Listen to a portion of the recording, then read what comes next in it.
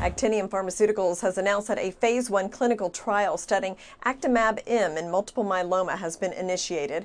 Actimab-M is comprised of the CD33 targeting monoclonal antibody HUM-195 coupled to the alpha particle emitter Actinium-225. CD33 is an antigen found in certain blood cancers. Recent research has shown that CD33 can also be found on malignant cells of approximately 25 to 35% of all multiple myeloma patients. In addition, it predicts for a very aggressive course of the disease. This makes CD33 a potential target for the treatment of this usually fatal disease.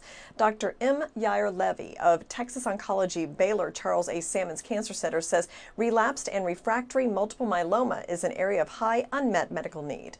Sandesh Seth, executive chairman of Actinium, said they're incredibly excited to see initiations of the trial as it also demonstrates the broad applicability of the company's radioimmunotherapy technologies.